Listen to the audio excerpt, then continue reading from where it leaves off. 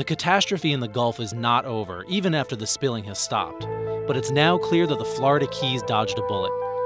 It wasn't BP that saved the Keys and beyond, but a common natural event, an eddy in the infamous Gulf Loop current. This is David Mizejewski, naturalist with the National Wildlife Federation. The giant oil slicks drifting on the surface were just part of the story that unfolded in front of the television cameras. Invisible to the eye and lurking deep in the water column were millions of gallons of toxic oil and dispersants. This massive plume of pollution was adrift and moving at the whim of the powerful oceanic currents like the Loop current.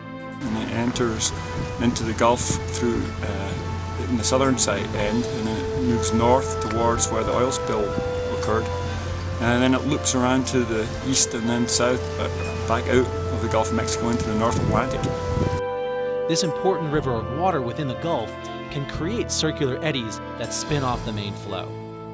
But it's not quite as simple as that, because the circulation is not steady. There are short time-scale fluctuations due to weather. And so that moving on top of this circulation driven by the loop current can cause rapid dispersion. This summer, something remarkable and very timely happened. As you can see, a circular eddy formed at the top end of the loop current. This eddy trapped an unknown quantity of oil and dispersant in the center of the Gulf. If not for this event, massive amounts of this chemical pollution could have found its way out of the Gulf, along the Florida Keys, and up the eastern seaboard. The loop current and the Gulf Stream working together could have been the driving force to spread the pollution far and wide.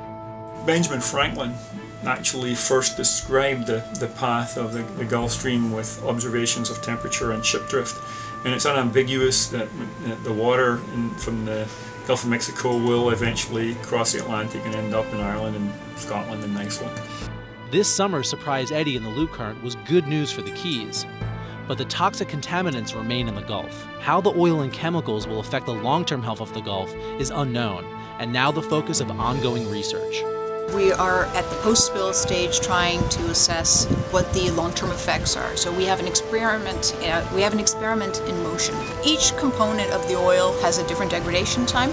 So there are some that will be degraded relatively quickly. Some will be degraded on the order of days, and then there'll be others that will be degraded on the order of decades. The Keys may have dodged a bullet this summer, but the story continues. To learn more about the National Wildlife Federation's ongoing work to restore the Gulf, please visit nwf.org/oilspill. It still remains to be seen how the lingering pollutants trapped by the loop current eddy will impact the region and its wildlife in the future.